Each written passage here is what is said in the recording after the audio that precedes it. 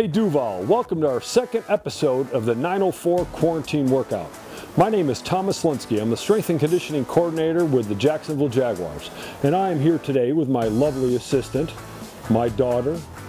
Her name is Emily. And we are in my backyard. So today we're going to go through some upper body exercises to keep us happy and healthy during the quarantine. Our first exercise is called butterflies. Emily is face down on the ground, her toes are into the ground, her butt's tight, her core is tight, her neck is being supported by a beach towel, and her arms are outstretched over her head.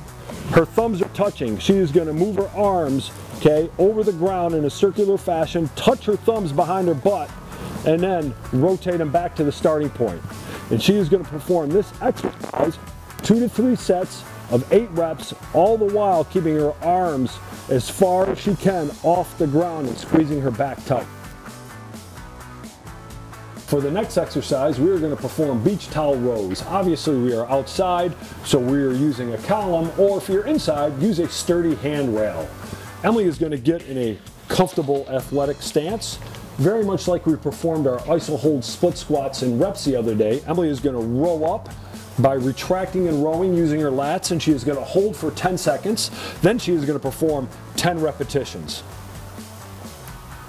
I would recommend doing this for 2 to 3 sets of 10 reps.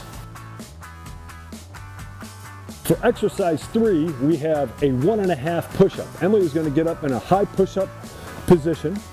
She is going to lower herself all the way down to the ground, push halfway up, hold it for 3 seconds, 1, 2, 3, return back to the ground, then press all the way up. So a full repetition is going to be all the way down, halfway up, hold, 1, 2, 3, back down and up. For the modified version, all you would do is drop to your knees and perform a 1.5. So all the way down, halfway up, hold, 1, 2, 3, back down and up for a rep. For exercise number 4, Emily is going to perform tricep dips on outdoor furniture. Now there's 2 key points when we use this. Number 1, you have to use 2 stable surfaces. And the reason why I like 2 stable surfaces is because your hands can be alongside your body rather than traditional where a tricep dip is going to be performed with your hands behind your body. It's going to make it a lot easier on your shoulders. So in this position, Emily is going to lower her body between her hands, and then she is going to press herself away from the ground using her triceps. She is going to perform this for 2 to 3 sets of 10 reps. For the modified version, she is going to bend her knees at 90 degrees and again perform reps pressing away from the ground using her triceps. For our last exercise, we are going to perform beach towel neck, otherwise known as isometric neck extension with a chin tuck. And the reason why we're going to do this exercise is because I know we're sitting all day, we're working on our computers, we're watching TV, we're FaceTiming our family, working on our iPhones, and this is going to combat some of the soreness that we have in the back of our necks.